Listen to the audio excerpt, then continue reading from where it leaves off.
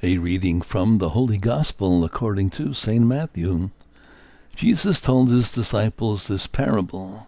The kingdom of heaven will be like 10 virgins who took their lamps and went out to meet the bridegroom. 5 of them were foolish, and 5 were wise. The foolish ones, when taking their lamps, brought no oil with them, but the wise brought flasks of oil with their lamps. Since the bridegroom was long delayed, they all became drowsy and fell asleep. At midnight there was a cry, "Behold, the bridegroom! Come out to meet him."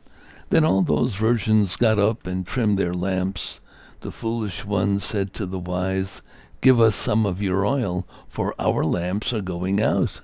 But the wise ones replied, "No, for there may not be enough for us and you. Go instead to the merchants and buy some for yourselves." While they went off to buy it, the bridegroom came, and those who were ready went into the wedding feast with him. Then the door was locked.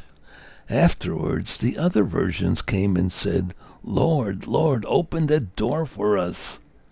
But he said in reply, "Amen, I say to you, I do not know you.